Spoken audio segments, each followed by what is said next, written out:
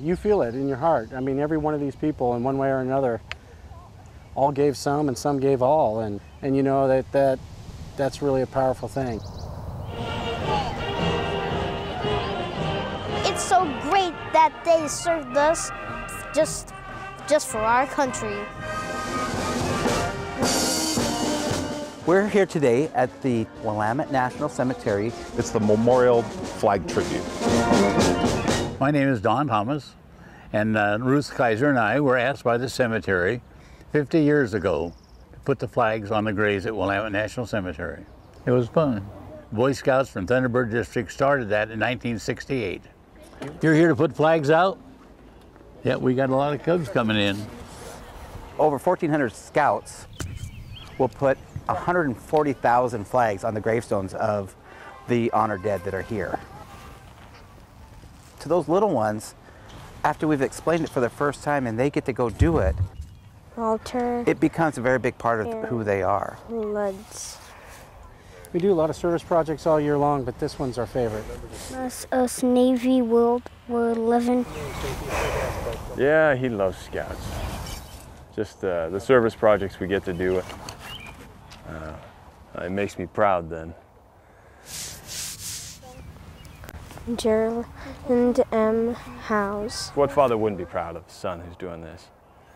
Taking time out of his day just to be around here. Peter Frank Gosson, thank you for your service. 1913, April 16. I think it's quite an honor for them to do it. It's cool to see nothing here, and then when you're done, the flags are everywhere, and the red, white, and blue, and it's just, I don't know, it's very touching to me. World War II, Korea. I know that many people come from more than just the Thunderbird District area, which is Gresham. U.S. Coast Guard veteran. Joseph Lynn.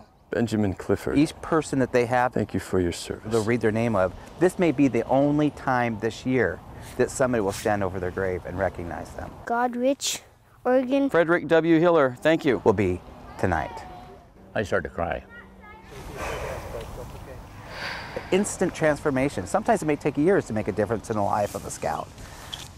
In this particular, it happens right before your eyes. And it could choke you up. Wayne Russell O'Brien. And everybody has family and friends that are up here in one capacity or another. Grandfather.